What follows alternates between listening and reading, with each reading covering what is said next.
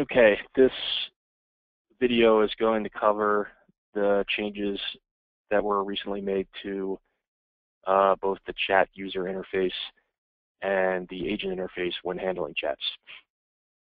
Before I go to the thin agent, just going to quickly review how somebody accesses the live chat feature from the MyFreeTaxes website. So this is myfreetaxes.com, and all they need to do is click on live chat, and it'll open up the chat client in a new window. I'm not going to click on that right now though, because I'm going to load a different window that's going to get me to the testing chat skill, but it'll look identical to this link right here.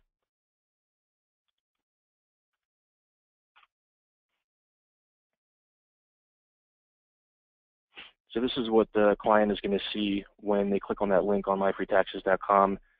You can see that the interface, the client interface has been, the skin has been colored to match the colors of the MyFreeTaxes logo, which is down here now. So there are a few automated messages. One is just a greeting thanking the client for contacting us. And then the next two boxes instruct the client to type 1 or 2 to indicate whether they are a MyFreeTaxes client or if they're a partner. All this does by them pressing 1 or 2 is routes them to the appropriate skill. So if they type 1 and press enter, they're going to get routed to the national chat skill, and if they press 2 and then they hit enter, they're going to go into the partners chat skill. I'm going to actually press 9 because that's going to get me into the testing skill. And then I'm going to open up my thin agent, if I can find it, and show you what that looks like on my end.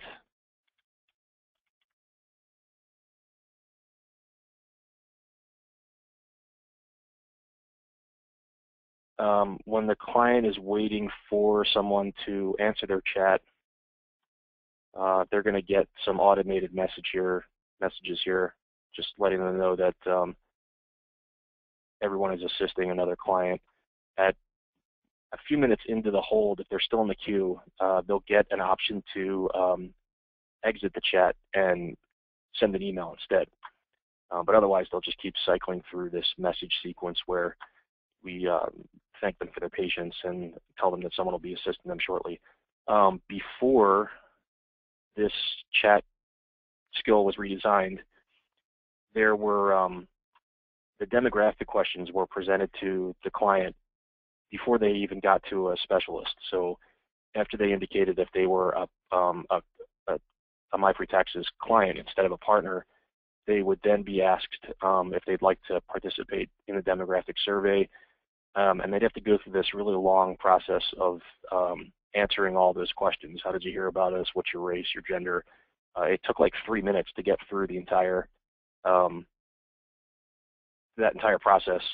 And more times than not,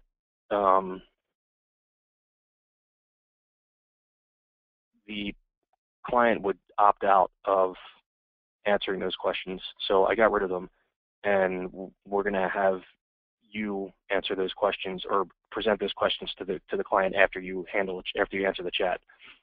So you can see here, I just accepted the chat. For those of you who don't already know, when you accept the chat, your greeting is already automatically presented to the client. So as soon as I hit accept, I got this message: thank you for contacting MyFreeTaxes Helpline. My name is Todd. How may I help you today? That was confusing to a lot of specialists because they didn't know that was happening. So I had that message present on the thin agent as well. It's presented as code, and I currently don't know how to remove that code, so just ignore the little P's there that just indicates that there's some spacing between each line. But now at least you know that when you answer a chat, what you should do is just sit there and wait for the client to type their concern. You don't need to retype your name and greeting because that'll be confusing to the client. So if this were an actual chat, I, as the client, would say something like, I need help creating my taxes account.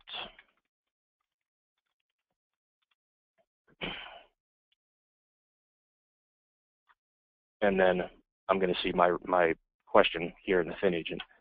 The reason the chats on average are longer than phone calls is because there's a lot of typing involved, especially when you have to make an effort to ask these demographic questions of all first-time clients.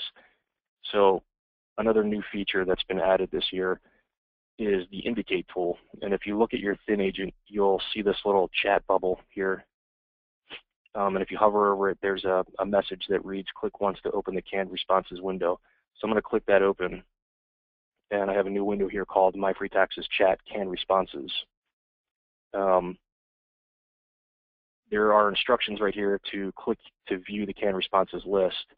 It's just a drop-down menu. I only put that messaging there because people might not realize that they're supposed to click in that window to open up the canned responses list. It's a long window, so you might have to readjust this little pop-up window to see the whole thing. These canned responses are organized by the typical flow of a chat. So if you go back to my original question, I need help creating my Free Taxes account, and then I go back to my canned responses, the very first category in the list is a willingness to help. So I can choose from any of these. I can certainly look into that for you. I can definitely help you with that. I would be happy to assist you. I'm glad you contacted us. It doesn't matter which one I picked. I created a few just to switch it up for specialists every time they take a chat. And I'm certainly open to adding more based on any suggestions. These just seem like basic, normal responses to that type of question. So I'm going to choose the second one. I can definitely help you with that. And then I have to click this Send to Chat button. It's important to know that this button has to be clicked because you don't want to click this button without having selected the correct response. Because if I chose, let's say I chose Are you still there? And then click Send to Chat, it's going to populate in the client's chat box, and the client's going to have no idea what I'm talking about. So you want to be very careful with how you select your canned responses. On the plus side, it's not going to enter your response unless you actually click that Send button. So I've already entered a canned response. If I wanted to add 2 consecutive canned responses, I just have to click that Indicate tool one more time, and then click again in this little box here. So going back to the original question or statement, I need help creating an account. I'm going to say I can definitely help you with that, and then click Send to Chat. And there it is. And then as a specialist or an agent, I just sit there and wait for the client to respond. This statement could actually go either way. I could probably start typing my next question. You're not going to find all of your answers in this canned responses list, so there will be still some independent typing on your end. But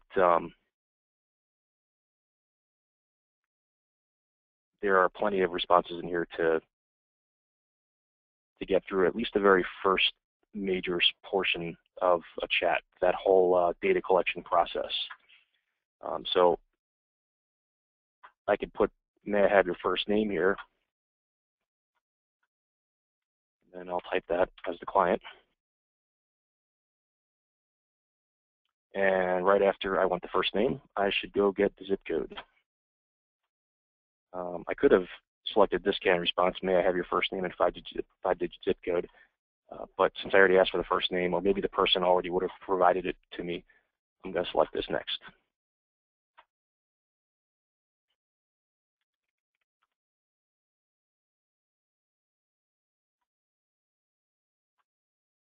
And as this is all going on, I'm trying to fill out my intake form. So if I typed in 44113,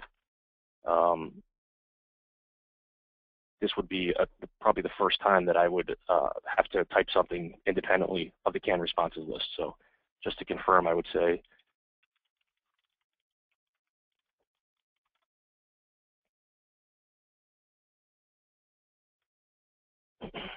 now, if you notice down here, I'm on Google Chrome right now. I don't know what everybody's individual in-agent appearance is when they're handling a chat, but when I'm on Chrome and I'm handling chats, my response window is really cut off. I mean, there's only like 2 lines available here. If I want to get around that, I just click this little box right here. So I have a full workspace to type long responses. The only remaining issue is that the send box is a little cut off. At this point, just looking at this, I would probably, if I were to log in again and handle chats, I would probably select Internet Explorer over Google Chrome.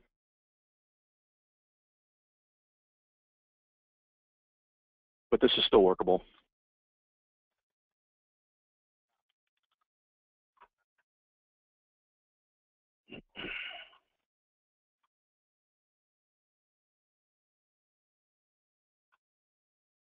So I've collected the first name and zip code.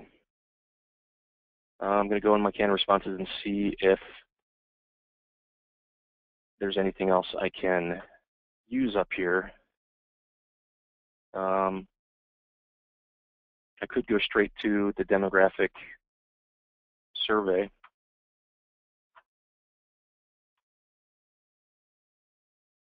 Or I could go into helping the person. It's really up to you, and it's up to the type of questions that the client is asking.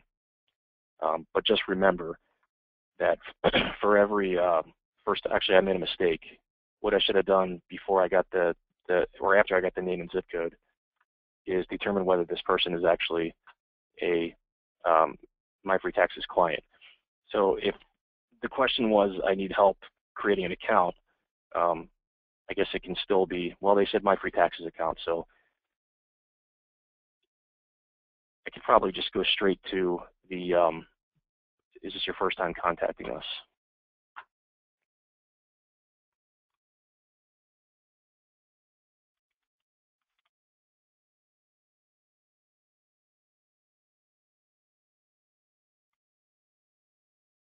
And then I can go to the demographics. Demographics are all currently grouped as one section. So if you look at all these questions, they follow the order of the middle column of the intake form.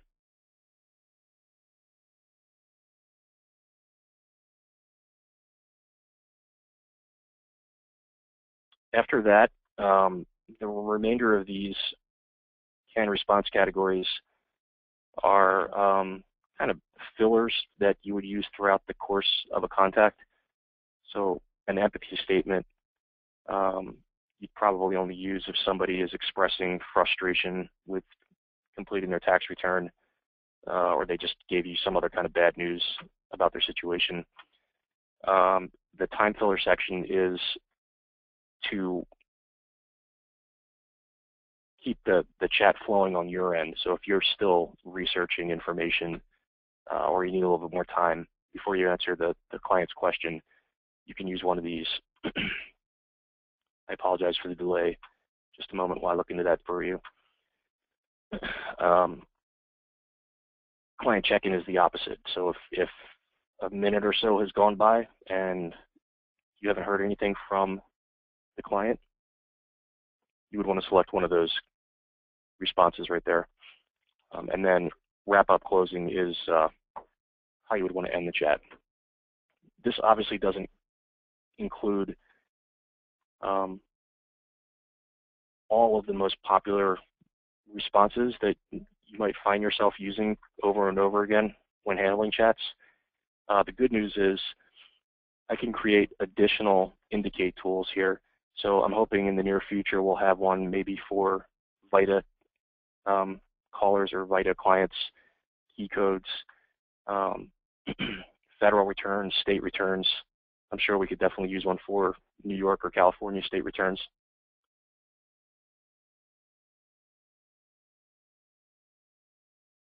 But for now, this can replace that automated demographics collection that we used last year, and that has been so confusing to specialists who are trying to capture that information and log it in VisionLink.